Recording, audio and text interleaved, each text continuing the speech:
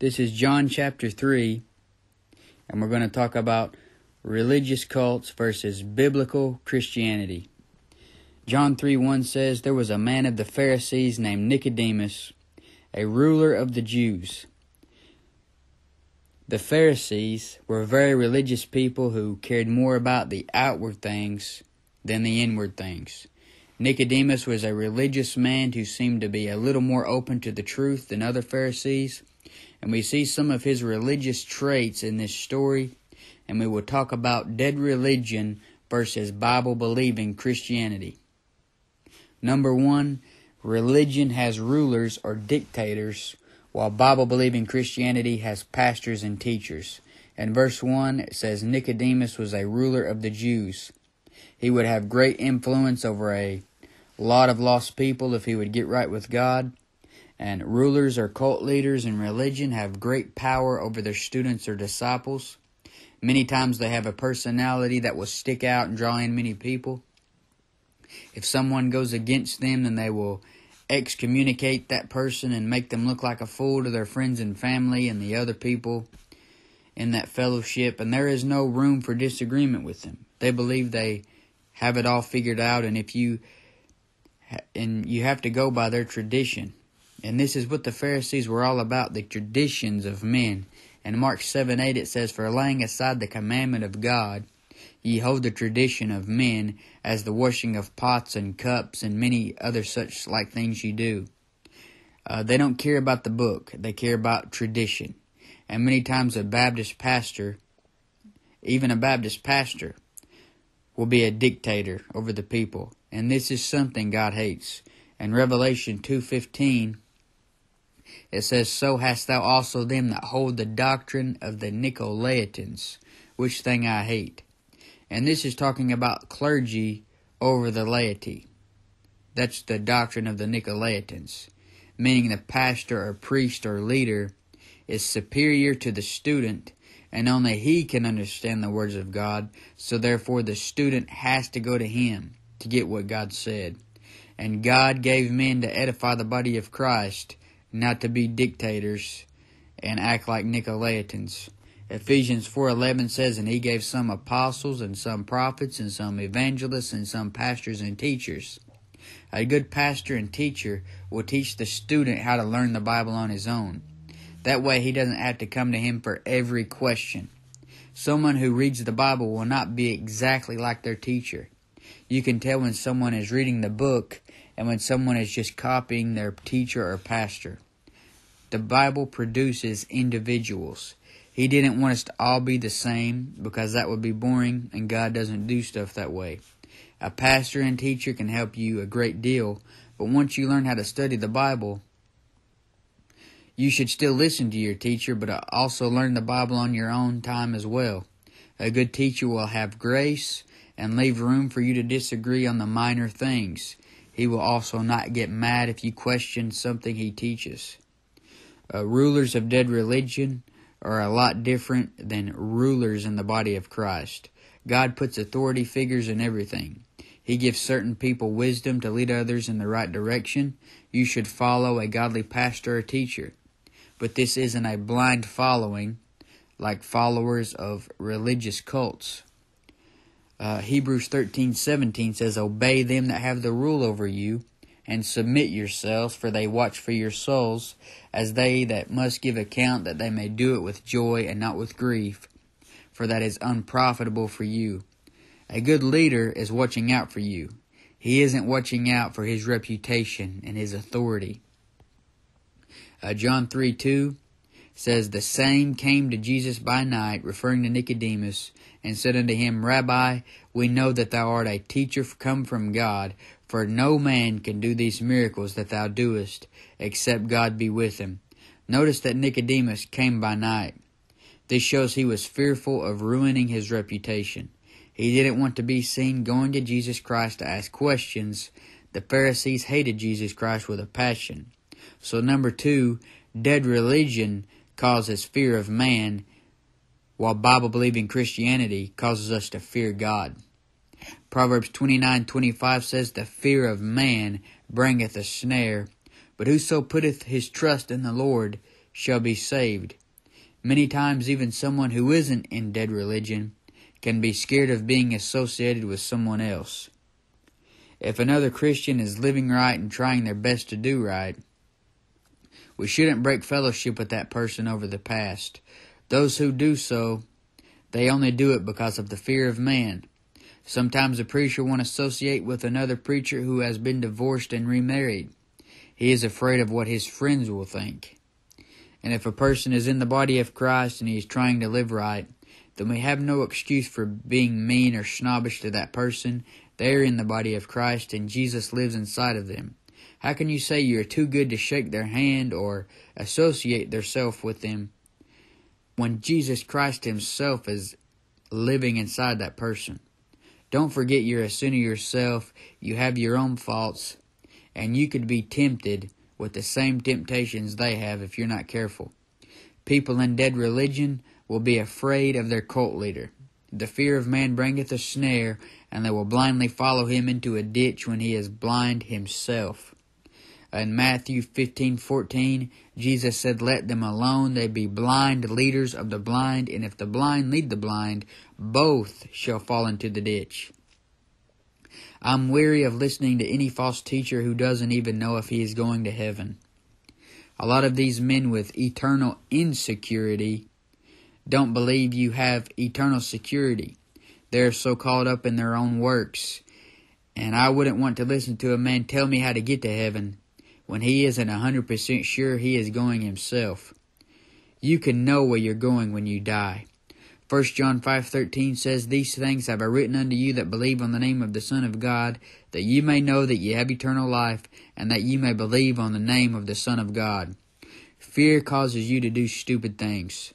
Sometimes a person falls in love with a man's personality and his doctrine more than Jesus Christ, and then that man becomes their God, so they fear that man. In Romans 3, it describes the Pharisees perfectly. Romans 3:13 through 18, it says, "Their throat is an open sepulchre, with their tongues they have used deceit. The poison of asps is under their lips, whose mouth is full of cursing and bitterness. Their feet are swift to shed blood. Destruction and misery are in their ways, and the way of peace have they not known. There is no fear of God before their eyes." That describes man perfectly. No fear of God before their eyes. They fear men. A real Bible believer will encourage people to take the Bible as their final authority and to fear God, and not to take man as the final authority. Psalms 34:11 says, "Come, ye children, hearken unto me. I will teach you the fear of the Lord." People need to be taught the fear of the Lord. John 3:2 says, "The same came to Jesus by night, and said unto him, Rabbi, we know that thou art a good teacher come from God. For no man can do these miracles that thou doest except God be with him." That's Nicodemus talking to Jesus. And notice that religious people are fascinated with Jesus Christ, whether they accept him as God in the flesh or not. The same is true for devil-possessed men. The devils ran and worshipped Jesus that were inhabiting the maniac of Gadara. So number 3, religion many times teaches Jesus is only a good teacher, while Bible-believing Christianity teaches that Jesus Christ is God manifested in the flesh. I believe Nicodemus seems to believe Jesus is who he says he is. But many cults will teach that Jesus Christ is only a good prophet or a good man. They don't believe he rose from the dead, and that would be a satanic cult teaching.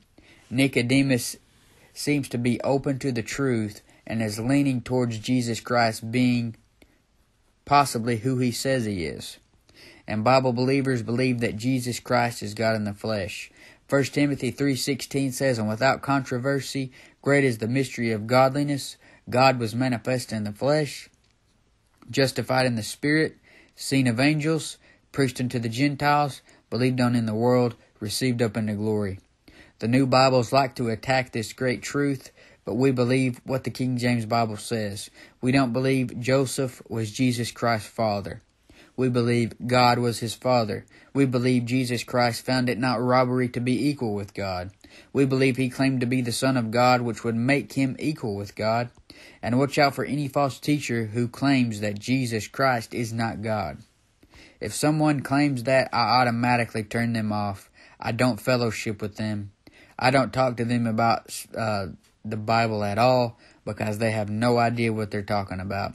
They are a heretic, a false prophet, a false teacher, led by the devil, whatever you want to call it. When you call Jesus Christ, when you claim he's not God in the flesh, you are a liar and you're led by the devil.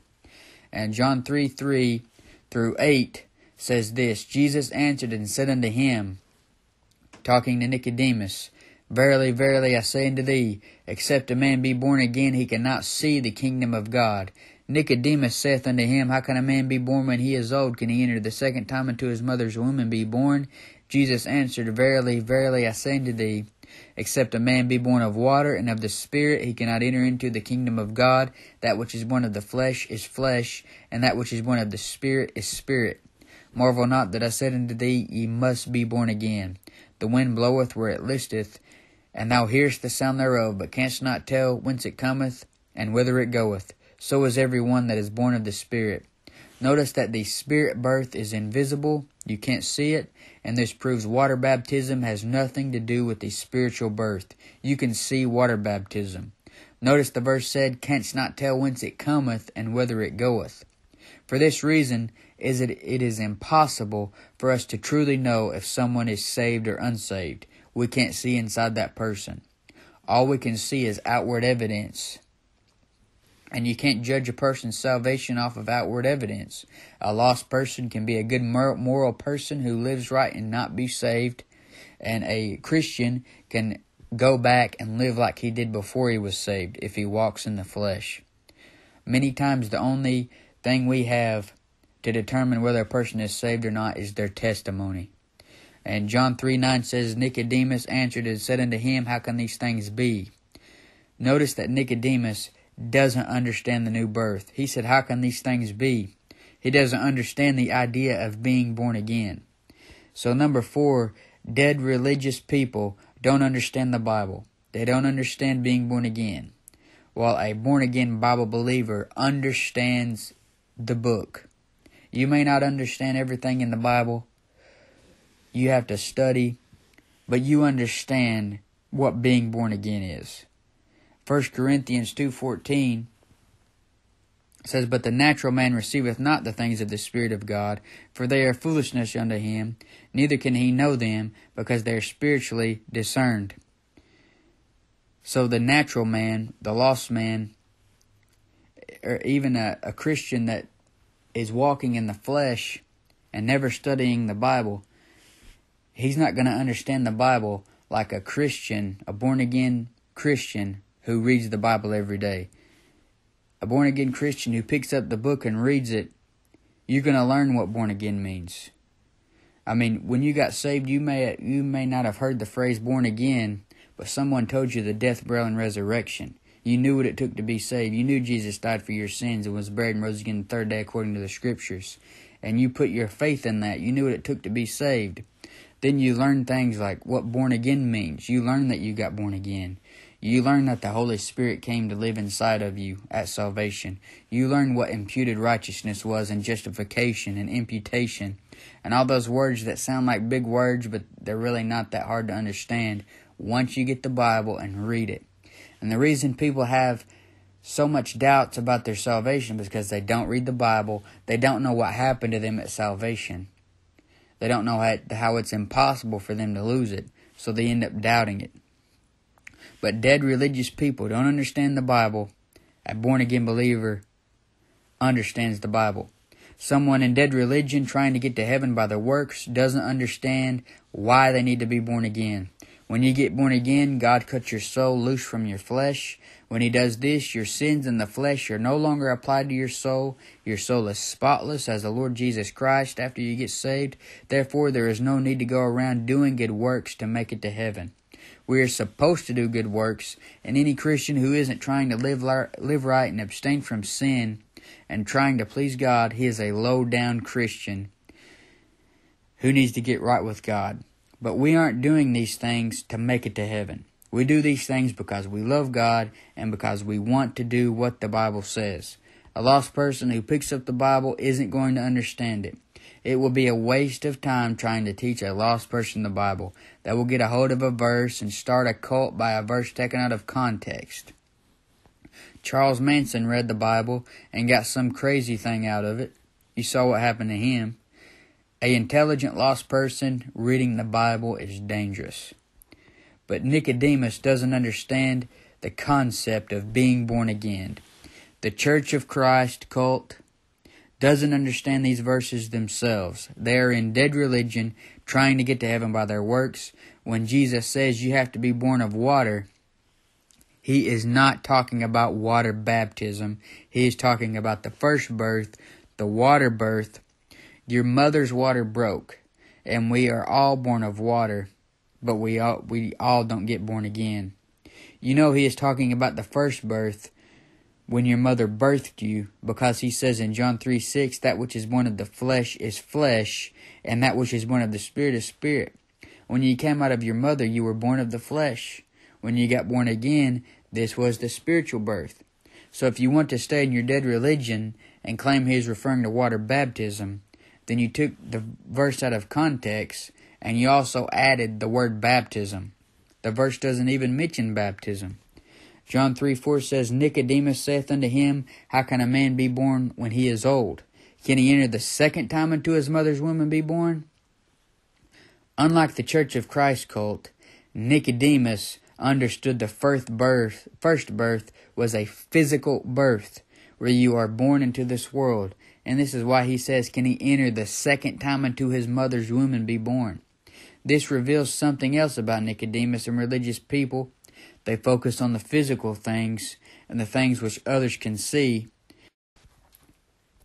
They just focus on the things you can see outwardly. They don't consider these spiritual things. And I have a lot of Church of Christ family members. They focus on works that they do outwardly. Notice that religious people focus on what is seen of men. In Matthew 6:5 it says, And when thou prayest, thou shalt not be as the hypocrites are, for they love to pray standing in the synagogues and in the corners of the streets, that they may be seen of men. Verily I say unto you, they have their reward. Matthew 23:5 says, But all their works they do for to be seen of men. They make broad their phylacteries and enlarge the borders of their garments. They fear men. They do their works to be seen of men and their cult leader and other fellow cult followers. They fear these men, and they do good works to be seen of these men. The average person who is trying to justify themselves by their own righteousness has a very, very low moral standard. They see sin as only adultery, stealing, killing, shacking up, doing drugs, and all of these outward things that can be seen of men. The average person can go through life without doing these things. How hard is it to go without killing somebody? How hard is it to go without committing adultery? A lost person could go through life without committing these sins. How hard is it to not commit adultery, physical adultery? The moral standard of people who believe you can lose your salvation is very, very low. They don't take into consideration gossiping and complaining. They don't take them things into consideration as a sin, because if they did, then they would lose their salvation every single day. Most Bible believers who believe in eternal security have a much higher standard when it comes to sin. We see the thought of foolishness as a sin. We see envy and pride as a sin, and all of these things on the inside that are ungodly are also sin. And if you could lose your salvation, those things would cause you to lose it, but you can't. We also recognize that we have a lot of spiritual blessings, and a lot of things took place inside of us when we got saved. We got the spiritual circumcision. We got the imputed righteousness of Jesus Christ applied to us. All of these things that keep us saved and not our works. The religious person doesn't recognize this because he is trying to get to heaven by his own righteousness. And Romans 10:3 says, "For they being ignorant of God's righteousness, and going about to establish their own righteousness, have not submitted themselves unto the righteousness of God." And the religious person doesn't understand the idea that Jesus Christ died for our sins because we couldn't do anything to pay for those sins ourselves. Galatians 2:21 says, "I do not frustrate the grace of God, for if righteousness come by the law, then Christ is dead in vain." And Nicodemus was so focused on things he could see that he thought a man would have to enter into his mother's womb a second time to be born again. He does not understand the scriptures. Being born again changes the inner man, while being religious only changes the outward man. 1 Samuel 16:7 says, "But the Lord said unto Samuel, Look not on his countenance or on the height of his stature, because I have refused him. For the Lord seeth not as man seeth, for man looketh on the outward appearance, but the Lord looketh on the heart." A lost person can act like a saved person. He can abstain from sinning and claim to be a Christian. A Christian can refuse to yield to the Holy Ghost and act like a lost person. A lost person can't completely abstain from sin, but he can abstain from those sins that people see as sin. There's lost people that don't commit adultery and murder and shack up. There's lost people that live good moral lives, and they can pretend to be saved and look saved to other people. While a Christian can look like he's a lost person and people think he's not saved. But moving on, John 3:10 says, "Jesus answered and said unto him, Art thou a master of Israel, and knowest not these things?" Jesus Christ was always humiliating and making a fool of the religious hypocrites. Many times he would ask them, "Have ye not read? Have you not read?" He showed his superiority over them in everything, including the scriptures. Religious cult leaders and followers believe they know everything and that they have it all figured out. They claim to be masters. Which brings us to our next point. Dead religious men claim to be masters, while a Bible believer knows there are things past finding out. Job 9:10 says, "Which doeth great things past finding out, yea, and wonders without number." Romans 11:33 says, "Oh, the depths of the riches, both of the wisdom and knowledge of God, how unsearchable are his judgments, and his ways past finding out." If you have spent enough time in the Bible, then you realize you don't know very much. Even the books of the Bible I study over and over and over, I feel like I can't ever master it. The religious dictators claim to be masters, and this leads them to the doctrine of the Nicolaitans, as we talked about earlier. A Bible believer needs to continue in study and constant reading. 2 Timothy 2:15 says, "Study to show thyself approved unto God." There is enough in this book to study until you die, but I hope this has helped you in John chapter 3.